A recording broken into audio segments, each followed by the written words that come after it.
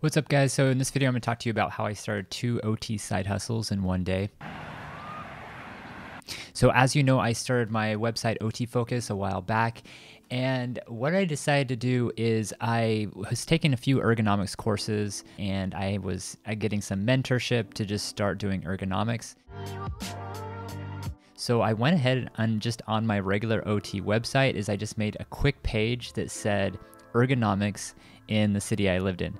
And I think this is super easy for anybody who just, if there's not a whole lot of ergonomic specialists in your area, or which there probably aren't, right? Most, even big cities probably only have a few ergonomic specialists. And all I did is just made a web page for my local city. You could also do is you could do it in like another city that may be close to you. And then I provided all my services on the webpage. And then within a few months, I started getting phone calls, and I did my first ergonomics evaluation. And then another company reached out to me, and it just turned into a really simple, easy business. I didn't start like an LLC or anything like that. I just had them pay me directly.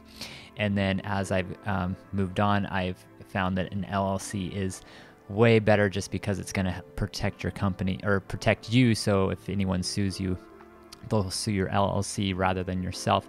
But it is a really easy business to start off. There's so low of risk doing ergonomics because you're just mainly training somebody to make sure they don't get so they're not injuring themselves, and you're not really touching them or manipulating like you would if you were doing an OT business or like a hand therapy business. So it's really like kind of a safe practice, an easy practice that you can just easily get started in.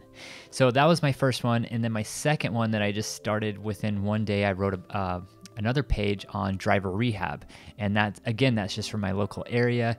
So anyone that has that may have dementia or any cognitive deficits, they can get an evaluation from me. And it's just a service that I offer in my local city. So, and you could do this with, for if you live in a city where there's a lot of people, like older people that are on the roads. You could offer these services for like people that have been through rehab, like stroke or spinal cord injury. I just mainly focus on people that have dementia just because it's really easy to get into, and I took some courses on it, and I don't feel comfortable getting like any special adaptive equipment or learning all that route of driver rehab. So that's definitely something that you could easily start in like one day. Now, another thing that you could do in your local area is just provide services for people that have dementia or cognitive deficits by doing a cognitive evaluation. So this would not be driver rehab or anything like that. If you're just going into their home, you could even do it over Zoom or over the phone call and just do a quick cognitive evaluation, just a simple way to kind of start a business. And you could advertise this in your local area by just having a web page that says dementia evaluation in Los Angeles. That's all you have to do is just kind of label, like say what the service is, and then put the local city in there, and Google can actually like place it probably pretty close up to number one. Now, you may be competing with other people in your local area, like neurologists that may also talk about diagnosing dementia or something like that. But it's just a simple way to get your name out there. And then what can happen is if there's any doctor's office or any general practitioner and they see your services on Google, like they may actually recommend that their patients go to you for an evaluation. And then you could also market to any just general practitioner in your local area and say, hey, I do these cognitive evaluations for dementia.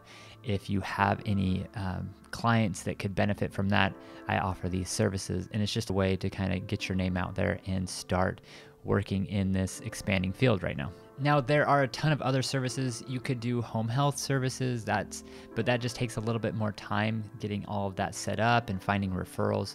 But these like 3 ideas are like the easiest ones to kind of get started in if you want to just get started right away by just having a web page.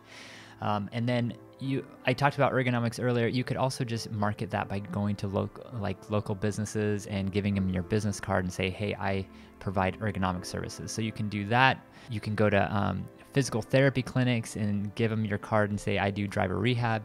You could go to hospitals or general practitioner offices and offer your services for cognition. And then one other service that you could provide, which I haven't really thought of, is adult daycare. You could start an adult daycare business, or you could go into a business that's already set up and provide these services where you're doing activities, or you could be an activity coordinator for like an adult daycare program. And it's just a super simple way to get in another field of OT that's not like a traditional OT field. So I hope you like this video. Please like, subscribe, and I'll see you in the next one. And check out my other video on jobs in OT, or passive income jobs, right here. Thanks.